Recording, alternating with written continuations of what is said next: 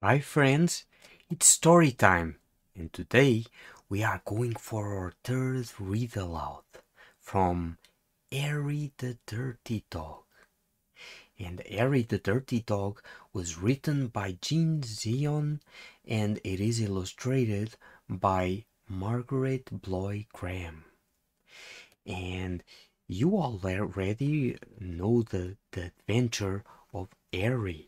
We will review the story, pay attention to little details that may call your attention, or new things that you will find that you didn't notice on the other readings. Harry was a white dog with black spots who liked everything except getting a bath.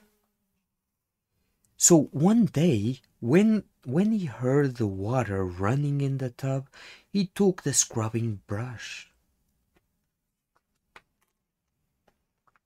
and buried it in the backyard. Then he ran away from home.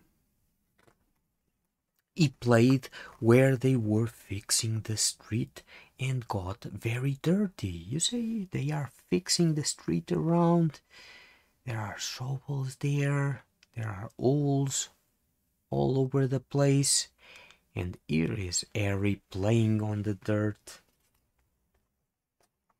He played at the railroad and got even dirtier. You see, and I wonder, where is Harry? Where is he? Did you notice? He played tag with other dogs and became dirtier still. He slid down a coal chute and got the dirtiest of all. In fact, he changed from a white dog with black spots to a black dog with white spots. Although there were many other things to do, Harry began to wonder if his family thought that he had really run away. He felt tired and hungry too, so without stopping on the way, he ran back home. When Harry got to his house, he crawled through the fence and sat looking at the back door. One of the family looked out and said, "There's a strange dog in the backyard. By the way, has anyone seen Harry?" When Harry heard this, he tried very hard to show them it was Harry. He started to do all his old clever tricks. He flip-flopped and he flop-flipped. He rolled over and played dead.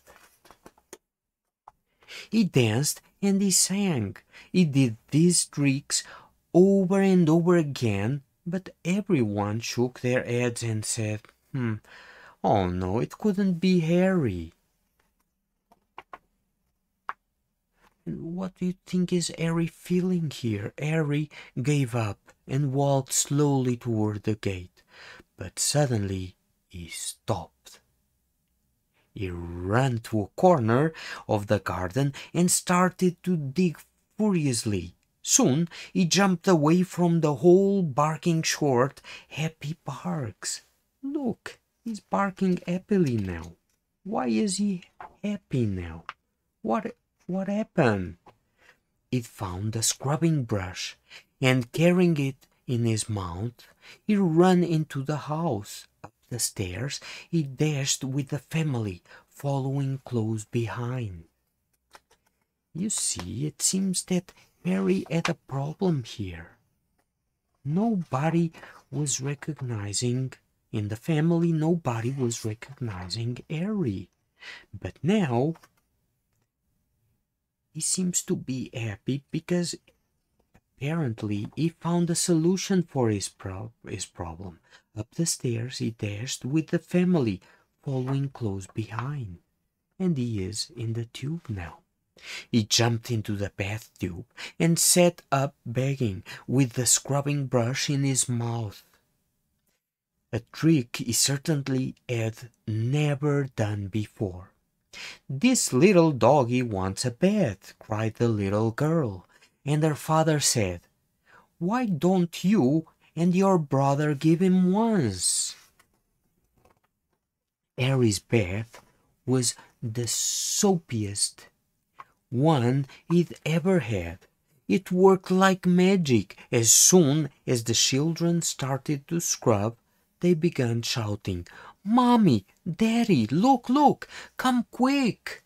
"It's Harry, it's Harry, it's Harry!" they cried. Harry wagged his tail and was very, very happy. His family combed and brushed him lovingly, and he became once again a white dog with black spots. You see, he is back now. It was wonderful to be home after dinner.